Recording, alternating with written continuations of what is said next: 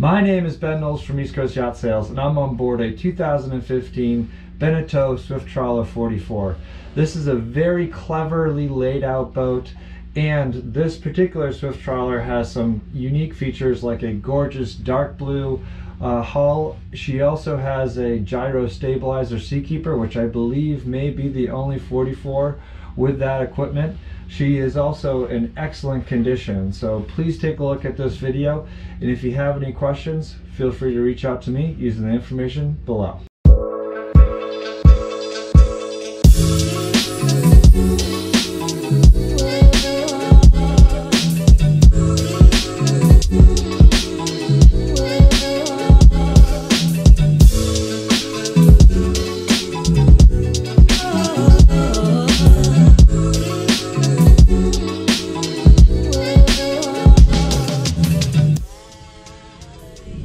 So we'll start our tour of Naughty Kids, doing a quick walk around on the exterior. As you can see, she actually has the seakeeper on right now, and if you compare her to some of our other boats that are in the harbor, she's sitting nice and stable. So that seakeeper gyro stabilizer works both whether you're at rest or underway. This gives you a good look of the wide side decks that you have walking forward on the boat, and this super cool dark blue gel coat hull. So looking at the aft cockpit from the swim platform, you can see that there's great versatility for additional seating and also molded in seating as well. Back here in the swim platform, there is a ladder that pops up right here. And then this compartment over here is a wet locker for great additional storage. Underneath these two compartments here is also storage, as well as underneath this L-shaped fixed seating as well. So this is clearly a great place to hang out undercover. This is nicely illuminated, this space here, and certainly a place where people will tend to gather. Moving up along the side decks here, you will notice that there are these doors, and this is great where if you are hanging out in this aft cockpit and it is breezy, you can shut these doors, which will help cut the breeze quite a bit. You have quite high railings here. And you also will notice this door to get out the side of the hull as well, which is convenient if you are at a floating dock on the starboard side. I also do love this immediate access door here into the pilot house. Stepping up here, you have a nice sun pad. There is good storage in this anchor locker as well. Here's a nice view looking aft. You can have good communication while anchoring with the helmsman. And we'll come back into the cockpit and give you a good look at the spaces in the interior. Walking into the salon, you can see all the windows that wrap around, and these double doors here are great because you can really open up this space. One feature that I really like are these screens that you can, there's screens on either side that you can shut, so you can have this door open but keep the bugs out. Here you have a little TV with a DVD player. This boat does have the tropical AC, so you have additional air conditioning units to keep her particularly cool if it is a sunny New England day or if you are down in southern climates. This galley is nicely laid out. You do have a propane stove here. This is also propane as well, so you don't need to be running the generator when you're making your meal. This is a corner freezer in here, very deep, and you've got some clever storage throughout. You have your dual deep sinks here. Right here is a refrigerator. One thing I really like about this galley is when you are working, you have a great workspace, but if you need some extra space, you can just flip this helm chair forward like so, and this gives you even more working space in the galley. So very clever use of space here. Of course, you do have your trash conveniently located right here, and just some more storage here. So, Beneteau has done a fabulous job detailing the layout of this boat to maximize this space. At the helm here, I really do like this bolstered seat. If you choose to stand or sit, you also have this board here that drops down to give you a little bit more height if you need it. But I find standing here is perfectly appropriate, and your mullions are very skinny here, so you don't have any real disruption in visibility. So you have an immediate side access door to the side decks if you are docking on the starboard side, and you also of course have this door here to get simple access to a floating dock as well. So extremely well thought out here. Props to Beneteau. And again, you have another screen here, which is fantastic if you are in a buggy area and want some fresh air. At the helm here, you've got your Follow Penta engine displays. This boat has about 575 hours. You've got your Raymarine hybrid touch autopilot. This is your gyro stabilizer seakeeper. It is rolly in this harbor here, so I did turn the seakeeper on and it is fantastic. Here are your trim tabs, bow and stern thrusters, spotlight. So you've got a lot of equipment here, very nicely laid out.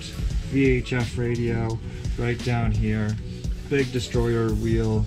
So very nice space, and you also have additional storage up here for bits and bobs.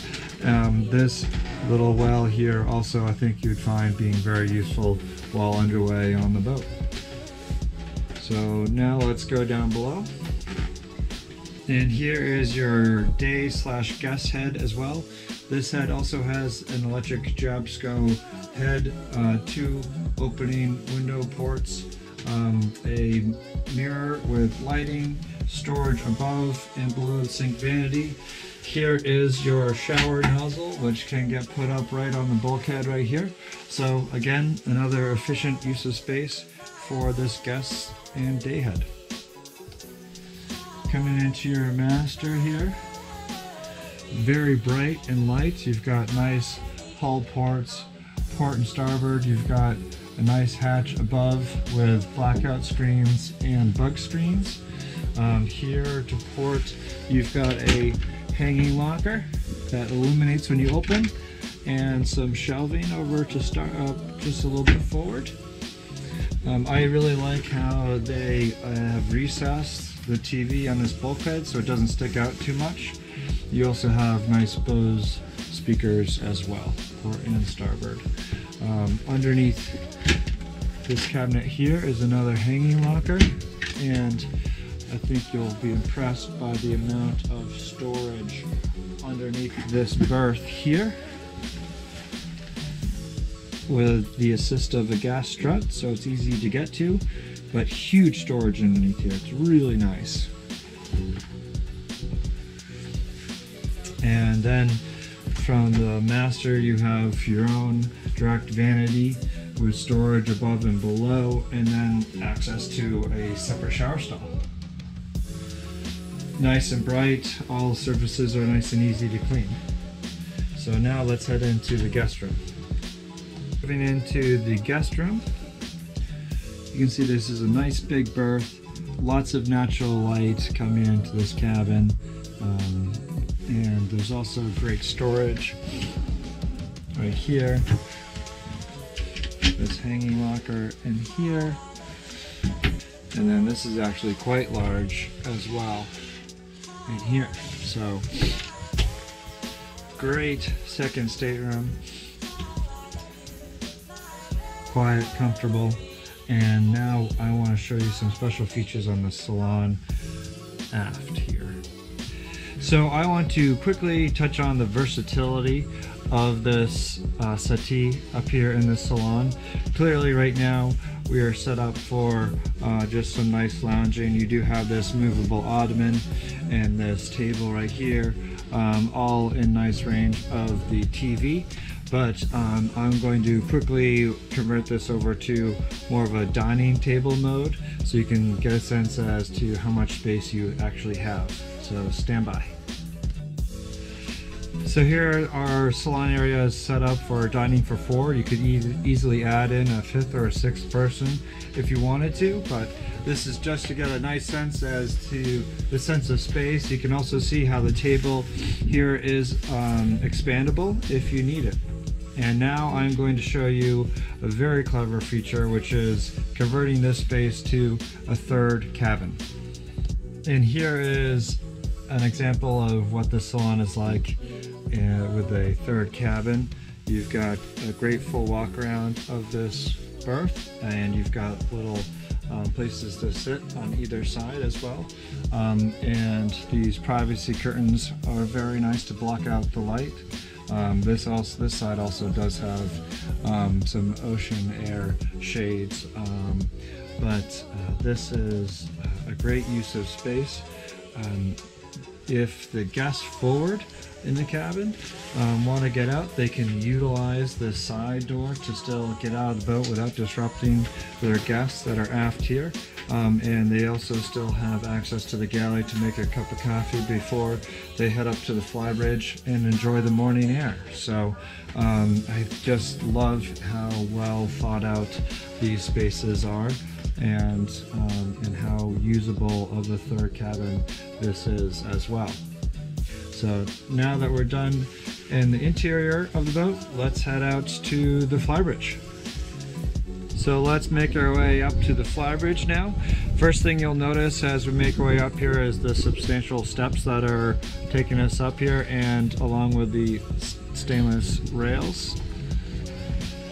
And then once you're up here, you will also notice how there's this acrylic hatch that you can shut. So if you do have people up here, particularly young kids, they won't fall down the hatch. So very smart of Beneteau. And then now, this is your fantastic, entertaining platform up here. You've got your grill with space for platters and a sink, so you got a wet bar. You've got space underneath here for storage. You've got more of refrigeration space right here, which is fantastic. And you have a lot of seating here. Ton of seating. Right now we're in dining mode, so you can easily sit 4 people, if not more, up here for nice cocktails or dinner. Of course, you are up high, so you're above all the other boats, and you have an excellent visibility. This helm chair can spin around, obviously, so facing forward for while underway. And this is a fantastic central command center. You've got your Raymarine touchscreen here. This is a newer, very nice VHF radio. Autopilots. You've got your engine gauges, bow and stern thrusters, your throttles, trim tabs, so everything you need while underway. I do like how you have a second forward-facing companion seat, and I think you will also find that people will head to this chair as well and stretch out for while underway. So that's a very comfortable seat with a nice reclining seat back there. So And then aft, you have space for a tender. This does have an electric winch, so you can launch a tender easily. With this launch, of course, you now have this massive platform for additional seating, sunning, or anything else. So quite a nice addition to a boat that's already extremely well laid out.